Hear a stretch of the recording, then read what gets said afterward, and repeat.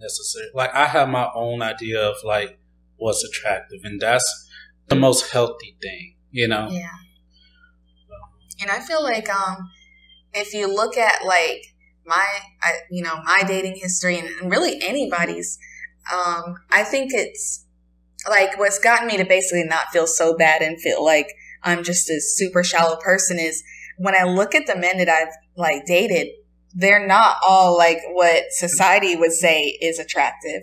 So, you know, it's like everybody, like you said, has their own idea of what is attractive. And I feel like when you don't see someone that's just like, you know, I feel like if you're not like going after just like the model, like look, you know, like where it had to be, you know, I only date someone with blonde hair, blue eyes, skinny, this, and this, you know, that kind of thing, then I think that's not so bad. It's okay to have a preference, you know? Exactly. Like, it's actually,